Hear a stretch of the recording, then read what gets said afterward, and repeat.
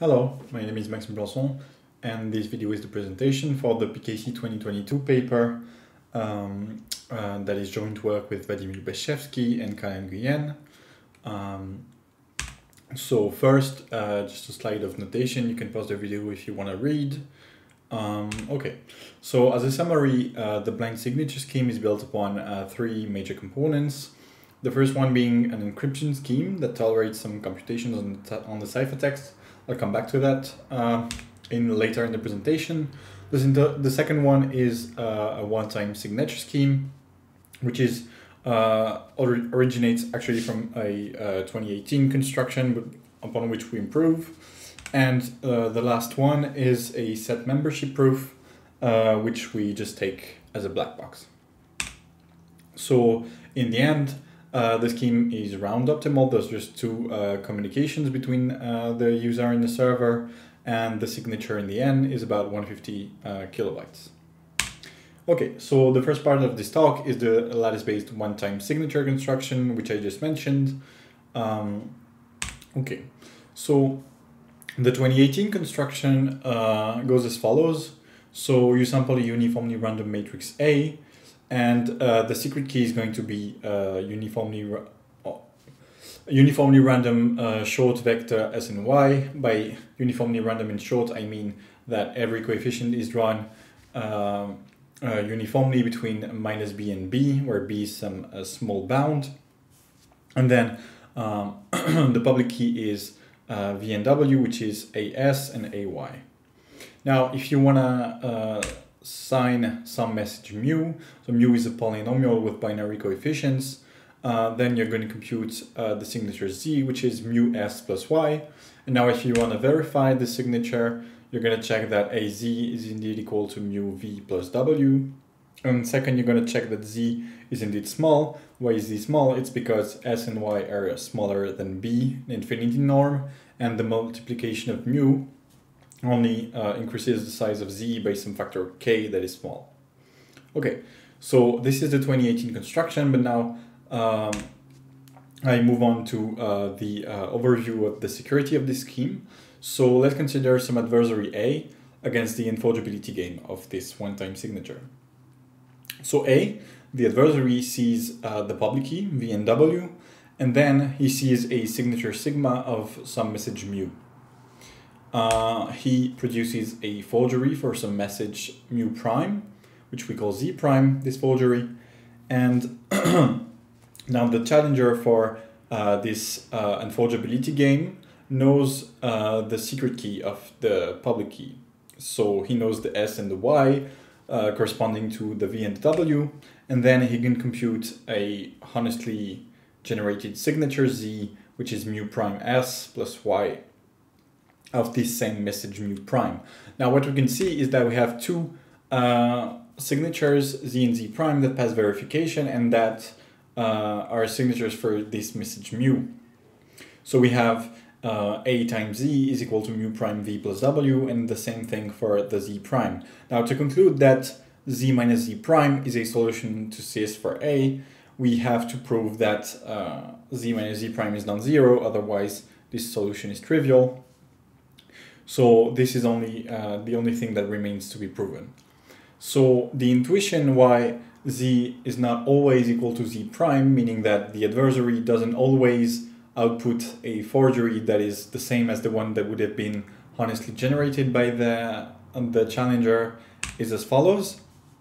So the idea is we take parameters for this scheme that are chosen so there exists at least another pair S star Y star that verify the adversary's view. So the adversary's view is this, so it's V, W, and the signature. And now what we say is that with the parameters we take, there exists at least two pairs of vectors S, Y, and S star, Y star that verify this equation and that have small norm. So now from the adversary's perspective, both worlds, meaning the world in which the challenger sampled S and Y and the world in which the challenger sampled S star and Y star, are indistinguishable, and therefore the adversary cannot always output Z equals mu prime S plus Y or z prime equals mu prime s plus y, and sometimes he will pick the wrong one, which is the good one for the challenger and for us, and which is mu prime s star plus y star. And so when this event happens, which happens with probability at least half, then z is not equal to z prime, and therefore the challenger recovers a cis solution for A, a non-trivial one. Okay, so we're not going to use exactly this scheme. We're going to use a slightly different one. So we extend the previous construction to Gaussian for the secret key, meaning that so our scheme, the one we're going to use in the blind signature, is exactly this one-time signature, except the secret key here is sampled from a Gaussian distribution rather than uniform with small coefficients. So everything else is the same, the signature is the same, the verification is the same, except the norm of z now depends on these standard deviations sigma s and sigma y. Okay, so now if we want to look at the security of this Gaussian version of the one-time signature, well, we had to take a look at the original uniform distribution security, which was just a few slides ago. So what we wanted was that the adversary's view, which is VW in the signature, doesn't imply only one solution for S and Y, which means that the challenger could have sampled either of the solutions, and the adversary cannot always find which one. So now with Gaussians, it's slightly different because we cannot since Gaussians are not like have not finite support, just like the other version. There exists some other solutions that come from the same distribution as S and Y and verifies these equations, except we want that there's not only one solution that has non-negligible probability. Because, for example, if the Gaussian, if the standard deviation sigma s and sigma y are very small, then most likely there will be only one solution, which is the one that was sampled, S and Y, that verifies the adversary's view. And now we just have to take sigma s and sigma y wide enough so there are many solutions to this equation with non-negligible probability for this distribution. And when this is done, then we can conclude the same way as we did before, which is the adversary cannot information theoretically find always find the honestly generated signature as a forgery. Okay, so now I can move on to the second part, which is the blind signature, which is going to be built upon this one-time signature construction. So first, just a few definitions on blind signatures. So in blind signature, you have two parties. You have a user and a signer. So after the interaction between the user and the signer, the user should obtain a signature for his message under the public key of the signer. Now, it's not the only thing you want out of a blind signature. You have some security notions that you have to fulfill. So the first one is blindness, which means that the signer should not learn anything about the message of the user. And he should not know when he sees the blind signature that is produced in the end, he shouldn't know during which interaction this signature was produced. And that's obviously because the message is part of, like to verify the signature, you have to have the message, and if you can link, then he learns something about the message. Or the interaction. Yeah. Okay, so the second one is one more enforceability, and it goes as follows. After some interactions, say some number L of interactions between the user and the signer, the user should only be able to produce L signatures. So basically, you should not be able to produce L plus 1 signatures because, well, then there's at least one signature that's not the result of an interaction, of a honest interaction between the server and the signer and the user. Okay, So now the intuition of our construction. So let me just first present a naive approach that is not going to fulfill the blindness notion. So let's see. The public key is going to be a collection of n one-time signature public keys. So here the one-time signature is the Gaussian version of the 2018 construction that I talked about in the first part of this talk. Second, the user will send his message to the signer. So this is obviously not blind then, because the user just gives away his message to the signer. We'll come back to that later. So the signer just got the message, and you can compute the one-time signature of this message for the eth public key of the scheme, because the scheme is n one-time signature public key, so he just picks one. It's actually his state, which he will update every round during each interaction. So the signer sends this one-time signature to the user, and then the user can compute a zero knowledge proof that he got basically this one-time signature for some index. So basically, the user recovers Z from his interaction with the server. So Z is a one-time signature of his message for one of the public keys, and then he can prove this statement here, and this should not leak which index it is. Okay, so now this was the non-blind approach. So there's a few things we have to change. So first, so the public key is still just a collection of n one-time signature public keys, but now instead of sending directly his message to the signer, the user will encrypt it and send the ciphertext to the signer and a well-founded zero knowledge proof to the signer.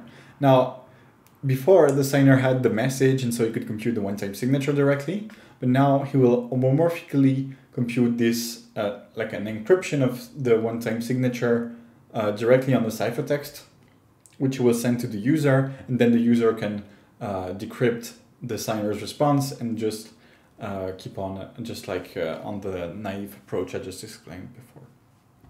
Okay, so a little more specifically now. So the server setup is going to be as follows. So he samples a short trapdoor, which is a matrix R, and then he sets the public key, the public matrix A, to be constructed like this, which you might recognize allows him to use his trapdoor to sample pre-images of vectors.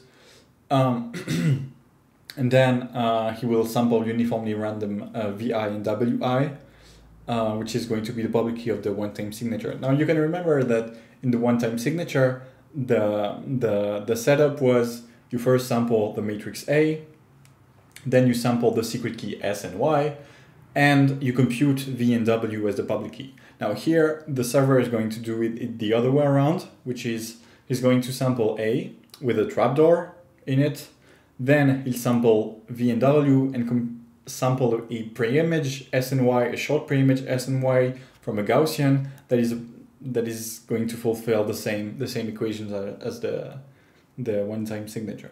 So the public key is just this matrix A and the VIs and WIs.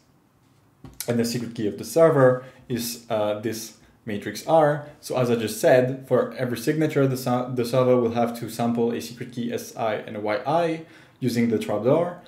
And for each signature, the user should generate a key pair for an encryption scheme and run the setup of the set membership proof for every signature. So even if he interacts several times with the server, he should have a different, the server should not be able to link anyway. Okay. The blind signature itself, so the communication between the user and the server, goes as follows. So first, the user will has some message mu, which he will encrypt into T and T prime using the public key he just generated, and then he will compute a zero knowledge proof that the ciphertext is well formed, and he will send everything to the signer. So the signer has some state I between 0 and n-1. So he first verifies this well-formedness proof, and if the verification passes, then he will sample the secret key from the one-time signature, which is Si and Yi from Gaussians, verifying this equation here. And next he will compute an encryption of the one-time signature of mu directly on the ciphertext he received from the user, and he will update his state and send the ciphertext to the user. So the user receives the ciphertext, which he decrypts and gets a one-time signature for his message under the ETH public key of the server, the signer. So first he verifies that indeed there is an index for which he has a valid one-time signature, and then he will compute this zero knowledge proof that of the statement I just said, which is he has one valid one-time signature for one of the indices.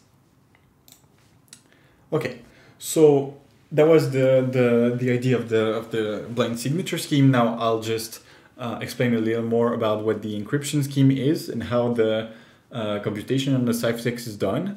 So first, just 2 slides. You can pause the video if you want to read further about this encryption scheme. But the idea here is that this encryption scheme is a regf type encryption, and so the signer can homomorphically compute an encryption of the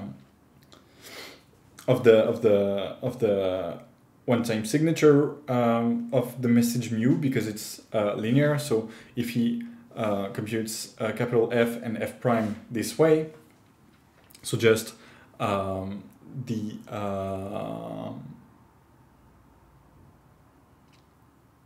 encryption of a vector is just the encryption of every coordinate of the vector. Okay, so the adversary can do this. Now there's one problem, which is this leaks the secret key of the signer, and this is not something you want, because this would break one more unforgeability.